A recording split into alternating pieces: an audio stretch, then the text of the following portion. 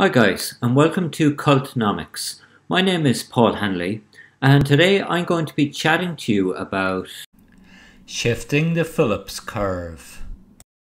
In this video, we're going to look at the relationship between a negative supply side shock to the aggregate demand supply model and how that translates into our Phillips curve here. So we have down here a model of aggregate demand, which is represented by a downward sloping line, and short run aggregate supply represented by an upward sloping line. So this shows a negative trade-off between inflation and GDP for AD and a positive relationship between inflation and GDP for supply. Where both of them intersect, we have an equilibrium point where we derive an inflation level. So we have inflation 1 here, and we also derive a GDP level, GDP growth level, GDP 1 here. Now, if the economy is affected by a negative short-run aggregate supply shock, this may be coming from something like the cost of production.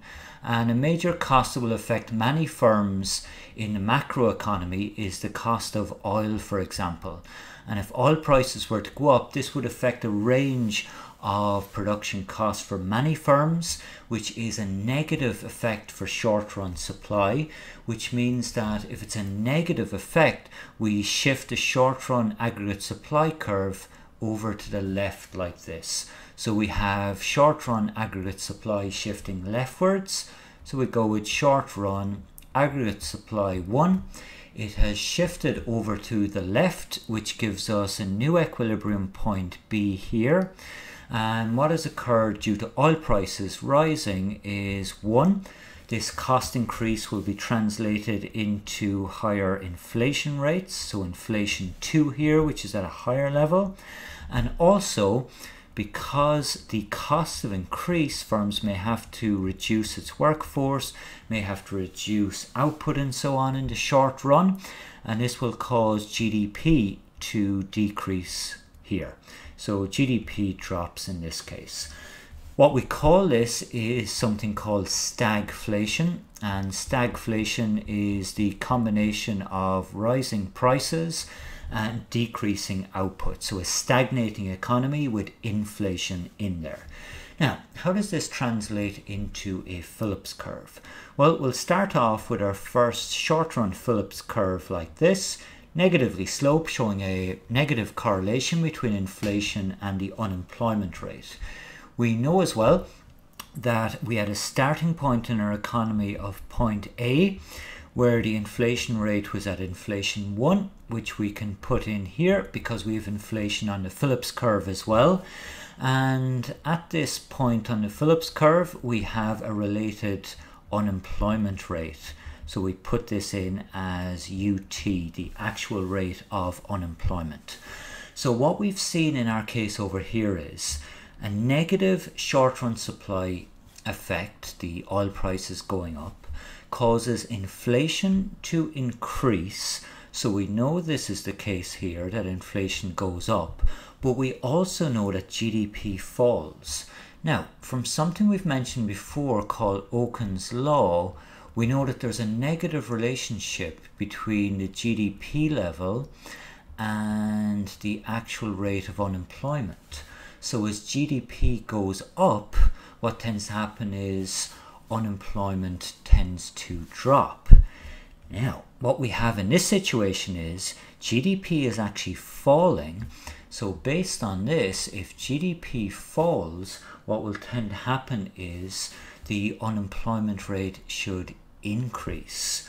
So over here, the unemployment rate will increase in our economy as in a recession, output drops and workers are laid off, less workers are needed for less output, in which case we reach a point B over here. And this point B shows us a new and altered trade-off between unemployment and inflation. So what's actually happened here is the Phillips curve has shifted. So there's a shift in our Phillips curve, shift in the Phillips curve over to the right, And that means now that policymakers have a less favourable trade-off between unemployment and inflation. Now, at the level in the economy, we have our inflation level 2, which we took from this point over here. So inflation level 2 is at a higher level of unemployment. So we've got the worst of both worlds here. We have higher inflation, higher unemployment, and a less favourable trade-off for policymakers in this case. Of course, what can also happen here is that the short-run aggregate supply curve could increase, could shift to the right. So this may be due to productivity increases, due to technological development. We see a lot of globalization and big technology firms investing in R&D. So we might have a situation where SRAS shifts rightwards, it increases. What that would do is give us an equilibrium position where inflation levels have actually fallen to inflation 3 in this case, and GDP has risen in the short run to GDP 3. And in this situation here, what will tend to happen is, for our Phillips curve, we will have a lower level in terms of our inflation. So this will go down to inflation level 2 down here. But we also know from Okun's law that if GDP increases, as we are seeing here, well then the unemployment level should decrease. So we would be shifting downwards to a level that would be at, for example, point C.